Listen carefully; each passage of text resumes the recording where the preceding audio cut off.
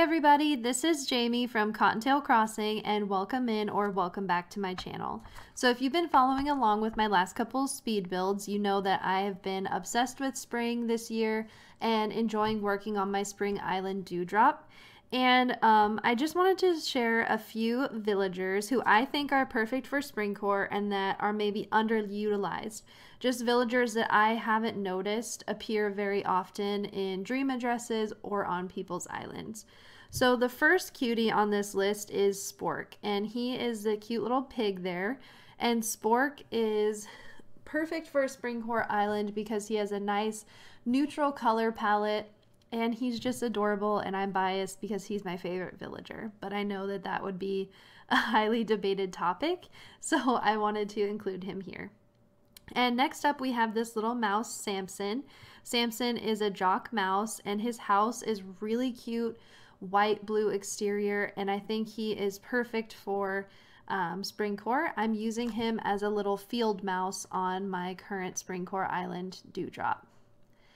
And then next up we have Blanche, and Blanche is a really pretty elegant white ostrich with these light blue and pink accents. I think her colors are perfect for a springcore island of any theme, whether that would be a natural theme, a Japanese theme. She would suit the springcore color palette really nicely. And then next up we have Gale. Gale is this adorable pink alligator here. I think her pink colors are very vibrant and nice for spring, and that alligators can typically be forgotten about.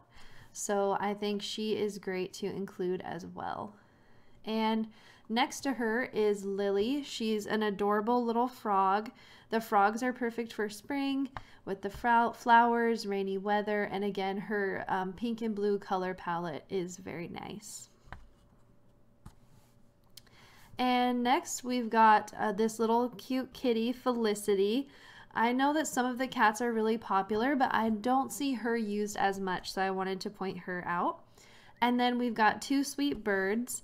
The white one is Piper, and the one next to her is Ace. And I have never seen Ace on an island until I found him on a Nook Miles Dreamy Hunt the other day, and I decided to invite him to my springcore island because I think he's just adorable, and I think the bird villagers really scream spring for me.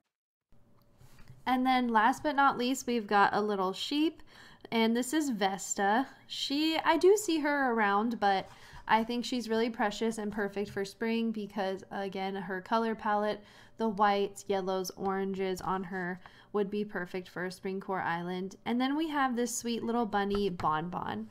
I think the bunnies are great for spring, and Bonbon is adorable. She's got this sweet little rosy cheeks and the yellow hair, and I think that she's definitely underutilized for how cute she is.